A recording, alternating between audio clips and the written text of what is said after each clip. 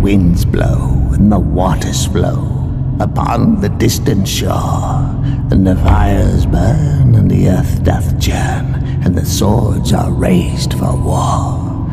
Then plant them deep as the watchers sleep, and abandon all ye know of the blood of the stones for the lovers' bones, ere ye reap from what ye sow. Find the one who hears through the veil of tears with the fang of the great cat's maw. When the stars are right, let the clans unite and bequeath the black dog's claw. Then ye have but two of the devil's due, and the magic's sure to fail, with the blood and the stones for the lover's bones, lest ye cleave the serpent's tail. So now three far beyond the sea, and within Orion's breast, o'er golden sands in the shadowland will ye face the final test. For the key is bound neath hallowed ground, to release it ye need for. When the scarab flies, then the gates swing wide, and the dead shall sleep no more.